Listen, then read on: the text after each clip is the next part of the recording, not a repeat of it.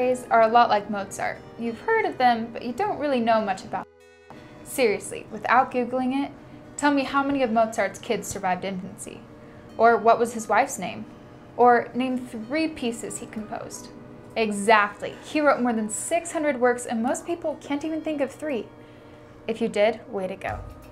Similarly, IRAs are things you hear about all the time, but when asked something like, what is the income eligibility for opening a Roth IRA? You're going to be lost without consulting the internet. So let's fix it. Here are 5 key details you need to know about individual retirement accounts. 1. Types. There are 2 types of IRAs, Roth and traditional. The identifying difference between the 2 is when you are taxed. With a Roth IRA, you contribute your after-tax dollars, which means your withdrawals at retirement are tax-free. On the other hand, traditional IRAs are tax-deferred, which means you are taxed when you withdraw, not before. This means a Roth IRA is nice if you anticipate a higher tax rate at the time of retirement, and a traditional is nice if your objective is to increase your tax-deferred contributions. If it helps, our friend Mozart would have benefited from a traditional IRA himself, because the tax rate that would exist had he made it to retirement age was much lower than the high rates he endured in the late 1780s. Number 2, eligibility. The traditional IRA used to require that you be under 70 and a half to contribute, but 2020 dropped that, meaning the only requirement for a traditional IRA is that you have an earned income. Meanwhile, what matters most if you want to get into the Roth IRA club is that you make less than $122,000 if you're single and $193,000 if married filing jointly. Therefore, each of Mozart's school-age children, Franz Xavier and Carl Thomas, would have been eligible for a Roth IRA even without their own incomes.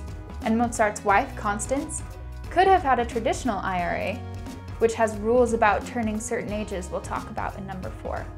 But anyway, on to number 3. 3. Contributions. For both types of accounts, there may be a minimum amount, but there is no minimum for the following contributions. There are, however, maximums. As of 2020, there are up to $6,000 per year per person, which goes up to $7,000 a year if you are 50 or older. This is higher than the 2018 rate. You may be wondering, what if I really want to ramp up my saving and I open up multiple accounts?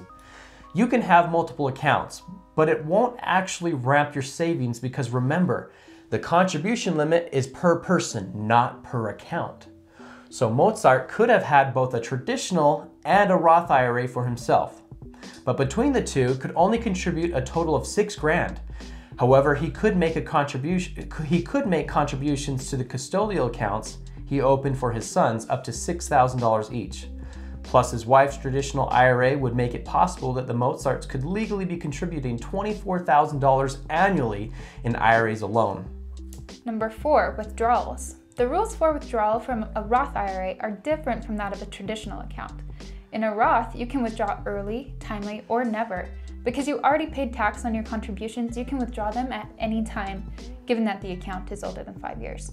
Or you don't have to withdraw at all, and all of that is penalty-free. However, your earnings cannot be withdrawn before age 59 and a half without penalty except for qualifying reasons.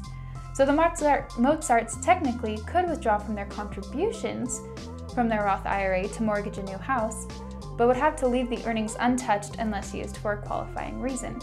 Same goes for all amounts in a traditional IRA. You may only withdraw early, penalty-free, for approved reasons. One example given by the IRS is using IRA funds to pay your medical insurance premium after a job loss. Otherwise, early withdrawal from an IRA prior to age 59 and a half is generally subject to being included in gross income plus a 10% additional tax penalty. So with a traditional IRA, you may not withdraw early, but eventually you must withdraw. The government wants to collect tax, so there is a calculated amount you must withdraw each year after you reach 72. That is, as of 2020, it used to be 70 and a half. But this required amount is called the required minimum distribution. So to withdraw from Constance's traditional IRA, the Mozarts could use it to cover insurance for her poor health, and later she would be required to withdraw annually after she reached the age of 72. 5. IRAs earn more when you are subscribed to the Perry Penny. Science has not yet shown that subscribing to the Perry Penny actually increases earnings in both traditional and Roth IRAs. Other unwritten reports say that liking and commenting boosts contribution potential by 203%. Now please enjoy Mozart's Serenade number 13.